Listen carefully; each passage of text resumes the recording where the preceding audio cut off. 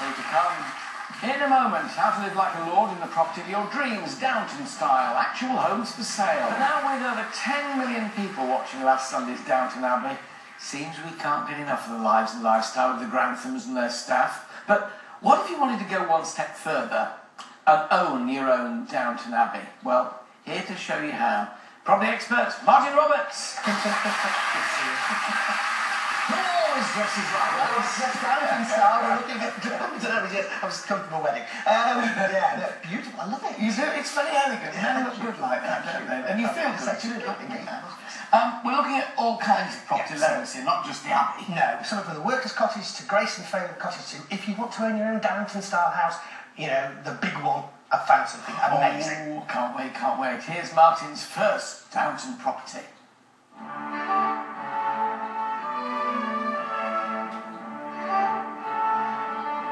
Well, the complicated social lives of the servants and their masters is at the heart of Downton Abbey. And much of it is filmed here in Downton in Oxfordshire. Well, back then, the workers who didn't live in the main house would have lived in cottages like these. And there's one up for sale right next door to the fictional Dog and Duck pub from the series.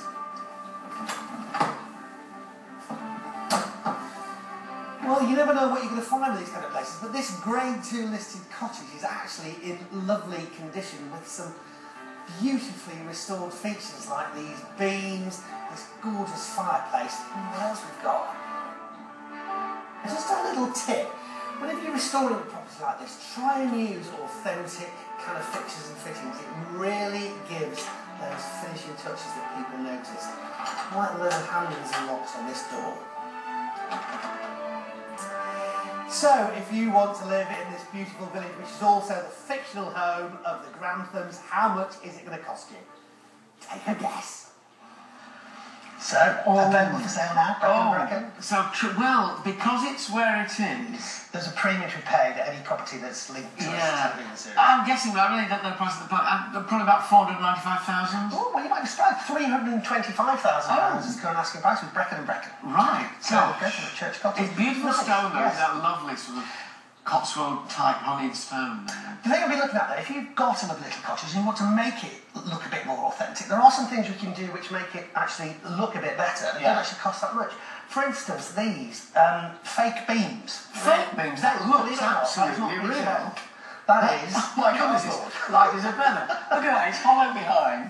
You see, it's like a drain pipe. To buy something like that from an architectural salvage place would cost you a lot of money. This, from £30 a metre for that, and if you want the corresponding joists that go with it, they're about and that's as light as a classic here. You wouldn't know. You really wouldn't know from the right side that it was a hollow base. The other thing is, if you're looking at houses, do make sure you knock the beams to make sure they are actually not fake ones. Well, there you are.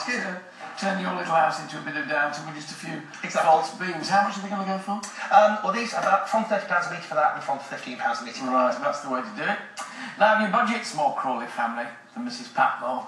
Martin's next property might be more your style. Well, a world away from the life of the working classes to the sort of property that Mrs. Crawley, mother of Matthew, would have lived in. A Grace and Favour home. And for that, I've come to Bristol to see a gorgeous house built around the 1700s. Well, the property is Grade 2 listed, which brings with it good and bad news. Good news is lots of the original features like that ceiling and these incredible shutters remain. Bad news is it's probably cost you quite a lot to get it sorted, but you know what? Who cares? Gorgeous.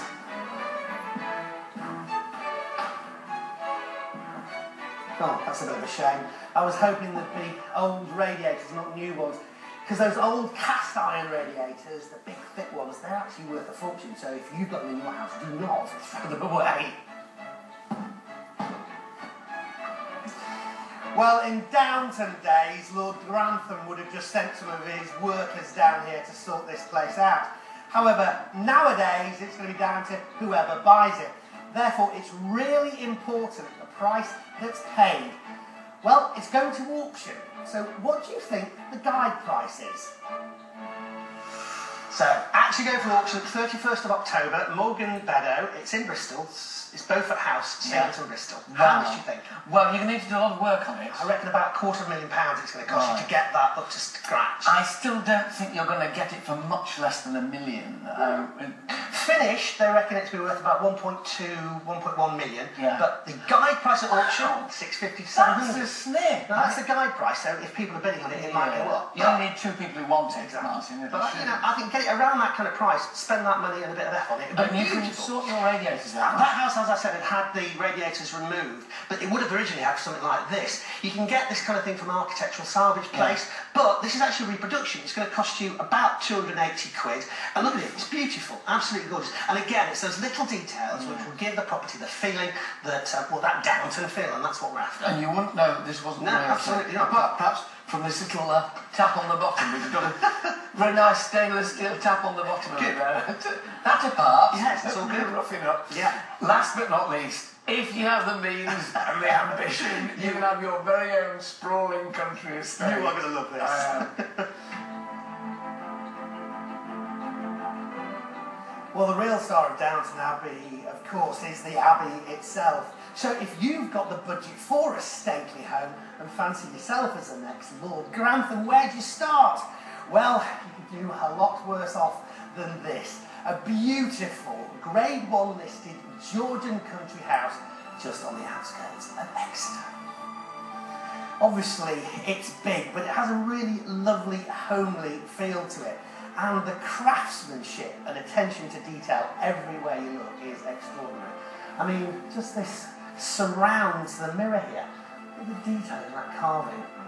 The house was actually built for a newly married couple in the 1830s, and reputedly those stained glass windows were a marriage gift from William IV. So, with 27 bedrooms, 8 bathrooms, over 100 acres of land, there's easily enough space for everybody. The Dowager Countess, Lady Mary and Matthew Crawley, the whole Grantham family, or perhaps you. So, how much do you reckon?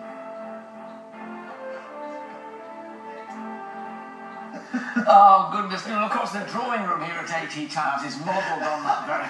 100 acres! I can see you in that. No. I can see Mrs. T in one wing and me in the other wing. But it actually comes with the title as well, which is extraordinary. So you get some kind of a title. Lord of the Manor of whatever. But you can imagine living there. Millions. You can buy it. Millions, yes. Millions. It's in just outside Exeter, Manhead House, available through Stratton Parker for asking price 10 million. not bad. Actually, 8. Oh, a snip. 8 million. But you know what? Mrs. T, pack your suitcase. You can have whichever one you want, I'll be around. No, but you know, it's a lot of property for the Huge, money. a lot of this, a lot of bang for your bucks. Yes. But the wood carving, I mean, you can do it on a smaller scale. Yeah. I gather these panels are about £200. Lovely. Carved, yes. Yeah. But I mean, it's something you should actually take on yourself. You can get wood carving kits. There's something called the British Wood Carvers Association. They'll give you lots of advice on how to do this. These have actually all been done by amateurs. There's one here with a fishing rod on it. That's right up your street. To husband. Abingdon Town Council, thank you for lending us this. They don't know. We're sorry. But it's lovely. Abingdon Town Council have great taste, ladies and gentlemen. But this, now you could own this, apparently. This medieval building site carved out of a single piece of wood. And it's going to auction in aid of charity. The starting bid is £1,000. Again, all the money raised from the sale of that by the British Wood Carvers Association going to charity. And if you can't afford the 8 million, maybe you can afford that to put in your modest terrace. Yes, if not in my large country abode that Mrs. T will say, don't even think about it. Ladies and gentlemen, my thanks to Martin Roberts, Esquire. Thank you.